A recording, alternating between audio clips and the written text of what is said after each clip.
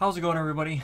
So for those of you that have seen the announcement from Cisco, and for pretty much anybody in the Cisco world, myself included, I tweeted about it when I saw the post. I retweeted it and stuff like that, but I didn't go on LinkedIn and be like, yay! No jazz hands from here. So I'm actually rather excited about this because now this gives me the opportunity to go take the exams that I've, for the most part, had to put on hold because of the fact that, well, one, I wasn't able to go take the exam because now the Pearson VUE testing centers that I normally would take, or go to, I should say, have been closed due to the fact that the locations that these Pearson VUE testing centers are located, the college campuses are closed, so therefore Pearson VUE is closed. I ran into this one time in the past where bad weather in the area closed the local campus, which closed the Pearson VUE testing center. Pearson VUE was cool enough to let me reschedule for the next day, and I went ahead and took the exam. I failed, but they were nice enough to let me reschedule without having to charge me another $450. So thanks, Pearson VUE, to that. So let me talk briefly about the recertification process real quick, just because some people might have some questions on that. So there's 3 ways for you to recertify. So the first one is take a new exam, right? So you take a new exam that you've never taken before, at the level you need to take it at. So for example, if you've achieved the CCNA and that's as far as you want to go, retake the CCNA. If you have achieved a CCNP of any level, whether it's routing and switching, whether it's security, service provider, I don't care what track it is, if you go retake one of the exams that you had already taken, you're going to have to take 3 concentration exams to recertify. That's if you have a CCIE. If you are looking just to recertify, you just have to take 1 exam, and it automatically recertifies you. So if you had taken, let's say, data center, you passed the CCNP data center on, let's say, April 1st, right? No, not April Fool's Day. You take that exam, or you took your concentration exam on that day, and you passed. Congratulations, you're now a CCNP in data center. You then switch gears and you go over to, say, collaboration, and you pass the collaboration core exam or any of the concentrations. Guess what? You automatically have recertified your CCNP data center and your CCNA or any other certifications at the CCNP level you already had earned and below. Okay, keep that in mind. So there's that. There's taking a new test to go and to recertify. So you end up recertifying based off of taking a new test. The other way is doing the continuing education. So you have the continuing education and you earn enough points to recertify your certification. The third one is the new one, which is the online testing. So before it was you'd have to go to Pearson VUE, and there's a Pearson VUE testing center about 15 minutes from my house, so it's kind of nice.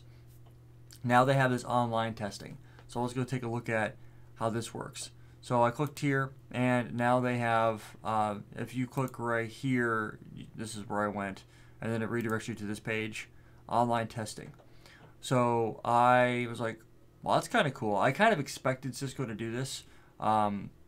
It's kind of like, well, how else will they do this? Is everybody else is doing it. So VMware, Microsoft, AWS, pretty much every other manufacturer has some sort of online proctoring tool. So that's Cisco's way of doing it. So I clicked on this, it was redirected me to this guy. So you click in here, and so there's some prerequisites for this. Actually, let me go to here. So there's some prerequisites real quick that you need to know. This is super important.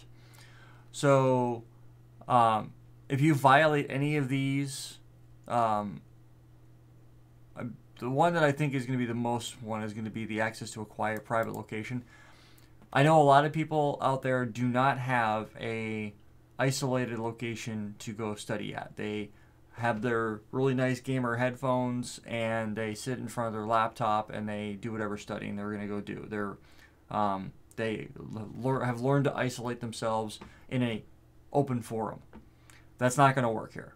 So if you're a kitchen table studier or a countertop studier or sit in your chair in the living room studier, that's not going to work here. You have to have a private location.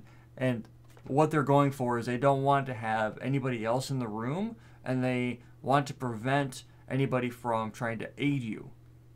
Now, I haven't actually done this myself, but based off of this, it's telling, I mean, it's pretty obvious. It kind of implies nobody. So I actually went out and just the other day I added, you guys can't see it, in one of those little single eyelet latches on my office door, because my office door does not have a lock on it.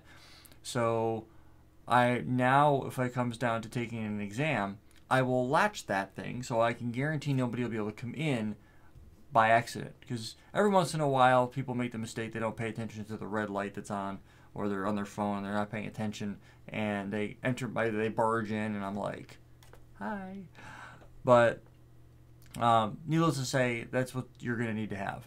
Above everything else, go find a room. You might have to kick your brother or sister out of your bedroom for the next couple of hours. Do something. For example, one of my kids is old enough now to start taking exams, and he's actually working in a CCNA. So because of that, I am, when it comes time for him to take the CCNA, you know what? I will give up my office. I will leave the office, let him be in here, and he will be allowed to take his CCNA exam whenever he chooses to do so. He's just getting started, so I don't think this is going to happen in the next 2 weeks. But that's basically the situation. Now, strong internet connection, that's obvious. A webcam. What I think they're going to do, and I'll do another video once I've gone through this process, is what my guess is what they'll do is they'll literally have you take the webcam and show the room. Like, they'll want you to prove that there's nothing else going on, which I think is good on them. You know, they're trying to maintain a level of integrity. The other thing that, one thing that I do as an instructor is I want to see your screen. And so not everybody I've got 3 monitors set up. The webcam's on the middle one. I've got one over there and one over here. So you're looking at a secondary monitor. So I have 3 because I'm a busy person and I need to have multiple monitors. I can't work off of one. I'm so inefficient. But so like there are ways to mirror what you're seeing and stuff like that, and for, you know, the audio would have to be on and stuff like that. So it's just one of those things where there's a lot of things that you would need to they're trying to mitigate in the process of eliminating you from cheating, which I think is a good thing, because I mean, if you're taking a Cisco exam, you should be able to take it without cheating. Simple as that. If you've done your due diligence, you should be okay. Then the OnVue software. So you go to Pearson VUE's website, and you can do the systems check. So I did the systems check. It requires you to download some software. So let's go test my system. And then you have confirm this is the computer you'll be testing from, which it is. And then you download the software.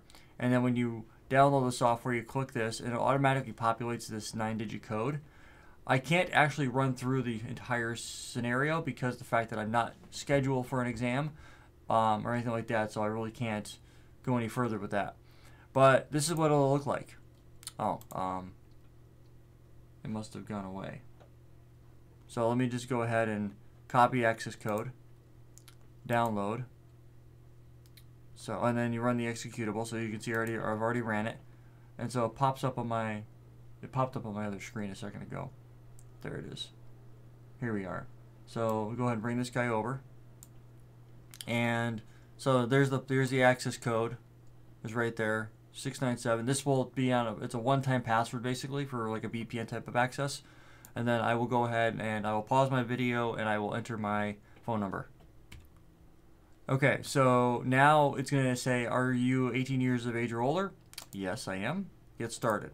So I'm going to have a failure. And the reason why I'm having a failure is because OBS is grabbing my webcam. And now it's checking my internet speed. So momentarily, my internet speed's good and it does detect a microphone. It's detecting my headset, which is actually incorrect. I have a Yeti, but the Yeti's is actually the microphone that I'm using to record with. So that would obviously have to get changed, because if I was to grab my my headset, the audio is only going to get better. Well, at least it should get better. Anyway, well, that was my intention anyway. That's my thought process. So there's that. So in case anybody hadn't seen this before, this is basically what it's going to look like. So I'm going to go ahead and close this guy out because there's not much more for that. And then that would be, you would go from there. I'll give you more of a breakdown as to how that will come into play once I take an exam, but I wanted at least to walk you guys through that process because I've seen a lot of people talk about the ability, right? But I've never seen anybody actually walk through, this is what you would need to do. So that's pretty much where it's at. For those of you that are looking at taking the test online, let's maintain a high level of integrity with it. Don't do anything nefarious. My suspicion is Cisco will be even more stringent on the testing, and my suspicion, I've seen some live streams of some other instructors talk about this where they've had the webcam pulled off and they make you point it at your desktop to make sure that no other windows are open. So they'll make you close windows and only have one window open, which is fair. And the other one is that you have nothing on your desk. So your desk is completely clean. Mine's got some clutter on it right now because it's a working desktop. So I would have to, before I would start my exam, I would move anything that's on my desk that might be considered a distraction or not okay with the proctor I would move it somewhere. Or I would put it away, clean it up before I would start my exam. You know, because I don't want to run into a problem where it's like, I'm not sure if Rob is going to be legit here. I don't ever want to run into that problem. So those are just the way I'm approaching this. My goal is to take the CCNA here in the next few days, my guess. I don't know. I'd have to look at the availability. But I also want to take the Encore exam. But I probably won't be taking it this week because I've got a lot of work I'm trying to get knocked out for some other stuff. But I wanted to walk you through that experience and stuff like that. But if you guys have any questions, let me know. But everything that I'm aware of from this experience, I've presented to you. So what I will do is I'll walk you through the process once I've completed it and I've gone through a proctored exam and how that experience went. So until next time, guys, thanks so much for stopping by, and we'll catch you guys in the next one.